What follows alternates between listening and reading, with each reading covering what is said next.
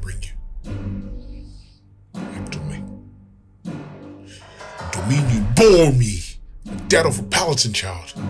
You eliminated my favorite daughter, Michael.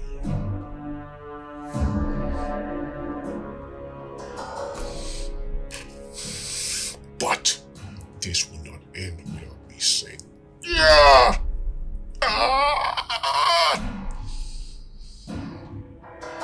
Yeah, Thanos, what's up?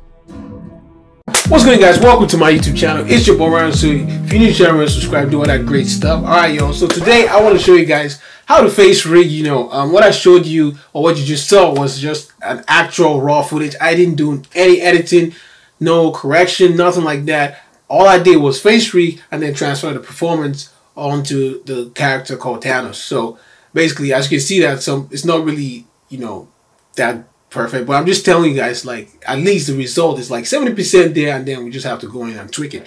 So let's hop into Cinema 40. I'm going to show you guys how to face rig. People will be asking me how do I face rig, especially in Cinema 40. So it's kind of complicated, but I'm not going to go in details. I'm just going to show you guys like how to do it. All right, so let's begin this, shall we? I will bust your ass. Alright, y'all, so we are here in Cinema 4D, and so basically all I'm going to be doing is I'm going to show you guys how to actually start up your face rigging. Just enjoy it. Alright, now if you look at the video I showed you, there is no eye movement happening, and I rendered that in like very quick quick render, like 20 megapixels, so it's not really clear. Obviously if I'm doing final render, it's going to be way clearer. Alright, y'all, so we have Thanos here.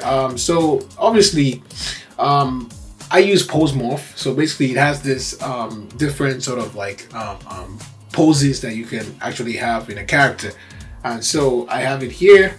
It's right here, and I'm just gonna show you guys the many poses that I have, and let's just begin. So obviously we have the jaw open, so basically this just opens the jaw.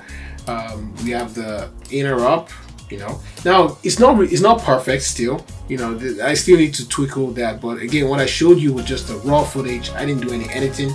And then we have the eyebrow down right, and it's just a lot, to be honest. Like if I open this up for you, where is it? Let me just open it here. If I open this up for you, you can see what we have here. This is basically every joints that you really need to have in order to face rig. Yeah, no cap in there. I can't really. This is how it works, man. As a matter of fact, those advanced guys like in Hollywood, they do way worse than this, to be honest. So yeah, just keep in mind for that. So it's just basic things, and how you're gonna start this? You want to go over to, I think it's mesh, and you want to go to the brushes. So you pull this tab right here, and so if you click on the what's the name, the body, you have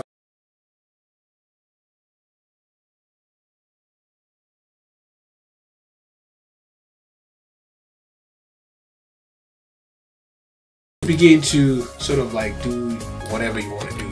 So again, that's how I face rig, to be honest. I can't show you guys like everything because it's gonna take a long time, and it's kind of stressful, and I need to focus while I'm doing it. I can't really be talking. Maybe I'll do one live video how I'm doing it, maybe. So as you can see that there is no, now it's not moving because I have this on the edit mode. So I'm going to put that animation. Now if you guys watch the video, we can see that there's a little bit of error. I'm just showing you guys how I actually do some certain things. Alright, so I think when he said palettes and child, something like that, the leaps were just clumsy. Look at that. What is this? So again, the problem here is sort of the mouth close due to it's not really accurate, so I have to go here and sort of like, oh sorry, I have to go here because we have to use the master command and sort of like try to like fix that and make that reasonable. But again, that's how I sort of like correct it, so it's not, I don't feel like it's too much work. I just think that I try as much as possible to get the accurate poses so I don't have to be editing that, So yeah, man, I'm actually working on a new scene, sort of like short clip, I want to be doing 1 versus 1, not like multiple character, because I went through a lot with the other one, and I don't think I want to be doing that anytime soon. Yay! So yeah, man. Obviously this is a nice car. I just have Thanos sit down this nice car. You know, man, looking like a real OG right here. So for the neck animation, what I did was I just transferred all the movement I did with the face capture, which is right here. I just transferred that to the head. So if I open this up for you, this is the timeline F curve. This is what we have. So basically, if the head doesn't move the way you want it to, all you gotta do is come down here and just sort of try to correct some things here. So yeah, man, it's fun, right? It's fun. You gotta go and correct some things. And some reason, I don't know why this is happening that way. Yeah, okay. So you gotta like go down here, correct some things, you know. Yeah. I'm just showing you guys how this CG stuff work, because some people think it's just easy work, but bro, it's not, man. And the cloth right here is actually simulated. You know, I want to create a much more realistic cloth. So basically, as you can see right here, the cloth is here, and then if I play it, it's down there. So I simulated the cloth. So basically, if he moves his arm, the cloth is gonna move like a cloth. That's just what that means. Rather than me like, you know, adding some weights to the cloth, which will just make it look kind of clumsy. Alright, so basically that's everything about, you know, the face rig I want to show you guys. It's not really, again, I didn't really go into depth on how to do it. I'm just like showing you guys my workflow.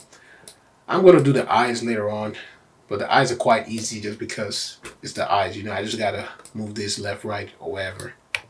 So thank you guys for watching this video. If you guys like it, give it a thumbs up. I'm going to see you guys next time. Take it easy and peace. Another way you they comfort me, and you know to the Yeah, Thanos, what's up? comfort me unless I ask you to.